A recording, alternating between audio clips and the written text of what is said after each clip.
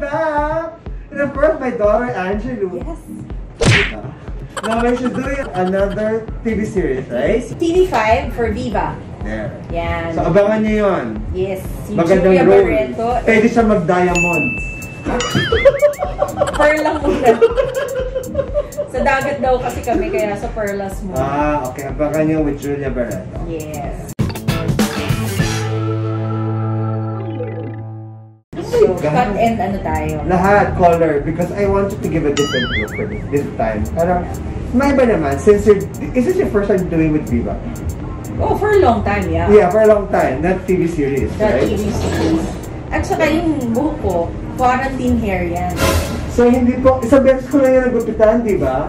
Nung nilayer kita na, na-trip pa mo nag-isabal layer. Yes. Tapos yun na yun. So ngayon, wala. Actually, hindi ito pinaplan itong pagbulag na ito. Ewan ko sa marketing namin, sabi, Sir, ano Sir Angelu? O, dali ba din usapin niya? Anak ko yan. Ayan, kaya... Wala siya magagawa. No look, no... Dudugyutin lang po ang itsura. Hindi po siya naghanda dyan, ha? Pero ang lashes, buhay na buhay. At payat, nakailang pounds ka na? Total, nasa 18. So, how often ka na sa Maricas? As much as possible, thrice a week. Wow! So, yun talaga yung commitment yan. Oo. Pero kasi sayang naman, parang today, I did TMP, yung mainit siya, tapos may suction, tapos Tesla. Tapos I lost na 1.5. Agad? 1.5 inches. Oh. Wow. Why not, di ba? Tatsaga ako talaga yan. Tsaka yun yung yun din yung na-realize ko. Sabi ko, pumayat man ako, pero alam mo, tinitingnan ko yung poster namin ng Maricas. Mas payat pa rin ako noon. So I guess talagang sabi ko, yung machines talaga work, alam mo yan. Yes, so si Angelu po, nahihila lang po siya ng asawa niya maglakad. Kung pwede lang po talagang nasa sled lang po ako. Nihila ni Waffle. Pero ngayon, di ba nag-biking na kayo? Biking, yeah. Yes. Dahil sa kanya rin. So, because of Wawi also. Yeah. So, yan po ang nagagawa ng asawa ni Angelu De Leon. Good influence. Grabe. Good influence ho, kasi pag tinignan nyo, nasa tabi ho siya. Kaya po kailangan ka na maging mabait sa kanya. Pero nakatikin na po siya sa amin. Ay, oo. Ang unang sikmura niya ay kay from dad. Sa akin. Yung mga gimmick days ho namin. Nagpapahiwatig pa lang ho siya na type niya. Oo! Kaya sabi ko, magkalolo ko doon kasi sikmura akin. Nagkatotoo. Nung nagsikmura, I think doon niya talagang na-realize na, mahal ko na to. Oh my God! Si Dad. Hindi ko kaya pinukomento eh. Mas masasaktan ako. Pero imagine, the first time na meet ko si Angelu was when she was 18 years old. Tama? Di ba mo? Ito yung trivia. Alam mo, favorite niya ako. Love na love niya ako. I mean, talagang, nung nag-start pa lang siya mag-hair, ang talagang goal niya talaga, ano mo, gusto ko ma-stylists si Angelu De Leon. Ganon. Yun yung level ko sa buhay niya noon. Sige, paano mo? Paano mo kung paano nangyari? Okay, I'll be honest, kasi hindi ko siya masyadong gusto. Kaya hindi ko siya type. I don't know, for some reason, kasi parang natatapangan ako sa kanya. Yung syempre, big star, Angelu De Leon. Sikat. That's maldita. Feeling niya maldita ako. Maldita. Pero very light lang naman po. Nasa lugar naman po pag maldita niya. And then, next scene, nilayasan ko siya ng debut niya. Nilayasan ko po siya agad. Napilitan lang po siya. Sa pera po yun. Oo po! Talaga, actually, pumbresyo po ako na maghihindi siya. Hindi. Daming dato. Sorry. Hindi. Sorry. Afford. Because of Diana and Pipito Albert. Yes. So, yun po ang naging first meeting namin. Yun na yun. Pero hindi pa rin ako type nun. Kaya ako umalis eh. Hindi man lang kumain ng bibo ko. Hindi ko ako bigla. And then next scene, when I was managing Wilma, may project kami, Te Amo. Na winanang ako si Wilma, ako kandidikit siya. Wala ho. Ano nangyari? Siya ho talaga super po naging close pa sila. And the worst part, yung barkada namin nila Wilma, barkada na namin. So, nabuo po kami lahat. Ako po yung last woman na pumasok sa barkada. Naginulo po ang buko. Yes. Hindi, Diba? And then, no, we had several tests eh. We had our first out of town na talagang, ito ka pa. Ito, oo. Yung Apat nagpunta tayo tayo, noon. yung nagpunta tayo ng Virgin Resort. Kasi virgins kami. No, but it was a test of our friendship kasi parang first asap na wala kang choice kundi tayong apat lang. Tapos apat lang. Diba? Saka hindi ko, alam mo yung biglaan. Yung biglaan, actually, we decided 2 days before, gusto niyo mag-Batangas. Appear lang tayo. At bago pa, hindi pa siya bukas yung resort na yun. Yes. Tayong first guest. Dahil virgin nga po kami lahat. Saka hindi na ho kami pinabalik. Alam mo kung bakit? Kasi kami po yung una sa buffet. Kami din yung last sa buffet. From that time, hindi pa tayo bumabalik to. Oo. Tsaka lugi ho sila. Nalugi ho sila. Parang feeling namin, nandun yung picture namin. Bawal papasukin. Alam mo, tumawag ako sa kanila recently. Ayaw. Saan close na ko kami? Lalo na ho ngayong pandemic, hindi namin kaya yung appetite ninyo. Hindi na nga tayo nakapagsimula. Wala pa tayo nagagawa. Inubos ang pagkain sa buffet. Hindi talaga pag, uy, buffet na. Tsaka talaga naka-alarm tayo. 6:30 ho ang bukas ng buffet. 6:50 nandun ako. Oh my God! Sakit sa tiyan. Kulang na lang yun tayo maglagabay sa upuan. Ready na ho kami kumain. So ayun na, the rest comes in history. Naging super. Nabuo na yung pair, which is Wilma, Babag, Grace, Fem, Rachel, Tintin, Tia, Warren, John. Ayun na po. Yan. That's it, sa akin lang. Hindi ko alam. Magkasi edad lang naman kami. Whoa! Kasi anong year of the ano? Ay, hindi ko alam. Alam mo, dyan ako na booking. Walang year yung asawa niya. Yan po anong booking sa akin.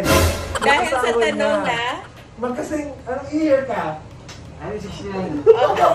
Year of? Year of the year. Ikaw, year of the? 1969.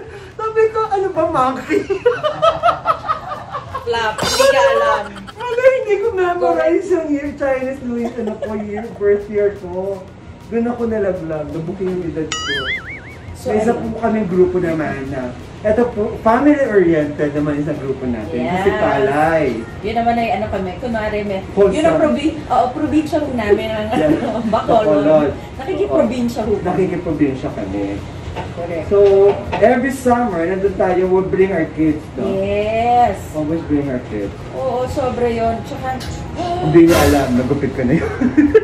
tsaka ganun. Ganyan, uy, mas mahaba. Yeah. One length na yan sa ibang tao. Oo. Ano yan? Yeah. So, yan. So, alam nyo na kung ano mga aabangan niya yan. At dahil sa sobrang tiwala, di ba? Sige na, ako na to. Anong kailan yan? Ano yun? Every summer nasasipalay tayo. Ano ba yung festival nila? Maskara. Maskara. Yes. Naku, alam mo, masaya talaga yung mga maskara namin. Buti na lang wala pong cellphone. Actually, Kasi, doon, masaya yung mga Maskara Festival natin. Actually, kasi the malamang first ko tayo, time, ang dami nating nagkita kami without planning. You were there for an event. Yes. Or Diaper na. Oh, yan po. Baka naman po gusto nyo you know, ito na si Rafa. Baka ako nabigyan ng diaper. Huwag ko ganon. Di ba ako tumatanggap ng ganon ano? At saka, pero may endorser, diaper. My gosh, at this age!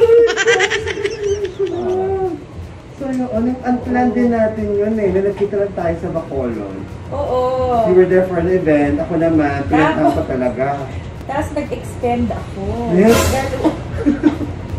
Dahil sa kanya yun. Na-convince ko siya mag-extend.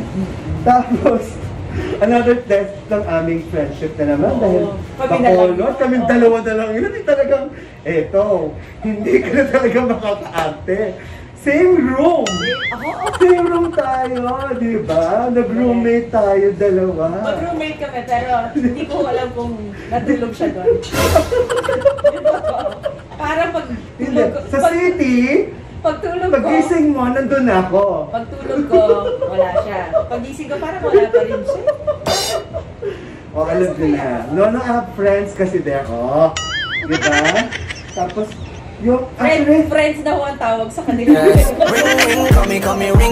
sa kadasat time, may pinagdadaanan tayong dalawa. Ay, oo. Yun eh. Yung meron tayong, alam mo, ilalabas ko rito yung mga swimsuit mo. Oh my God! Yung nawalang Angelu. Yun yung kinain ko. Ay! At saka ito ba, trivia. Doon ko nalaman na buntis ako. Ring, ring, kami, ring, ring. Hindi namin alam na buntis. Hindi ko alam na buntis ako. Pero may dinner kami. Nasa Bacolod kami. May dinner kami. Opening naman yun ng restaurant. Opening ng restaurant. Oo.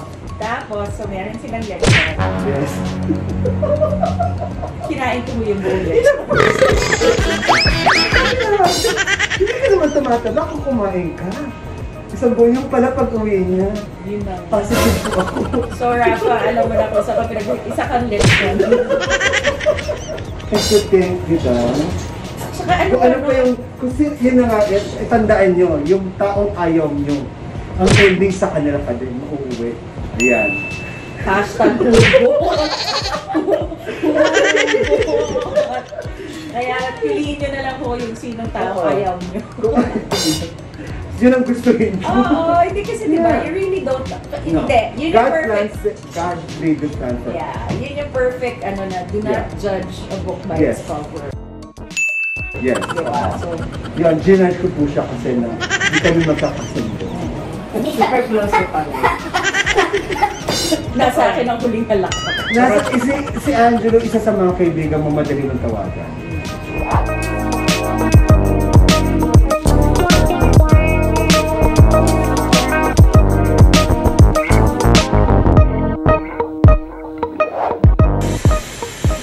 Yan, so pag inayin ko siya, ito magiging look mo for your... Okay. So, di ba, it's a young mom.